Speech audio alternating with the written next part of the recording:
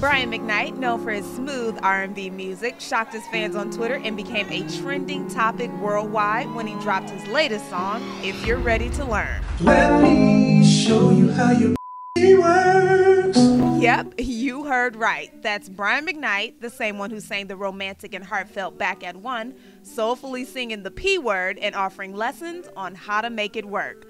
Brian says he wanted to try something new and explore his sensual side. I had an idea about doing an adult mixtape. Most people only want to hear me do one kind of song, but there's been lots of conversations I've had with men, lots of conversations I've had with women, just about other sexual type things that I like to tackle. Well, that's exactly what he did. But unfortunately, many of his fans were taken aback by his newfound vulgarity, and now Brian is saying it was all a joke, tweeting, "Okay, I'm taking it down. I'll never do it again. I'm putting up a safe song. Geez, no sense of humor?" But I trended for a little while. He did put up a safe song called Live Without You, but it seems everyone's still captivated by If You're Ready to Learn. Let me show you how your works.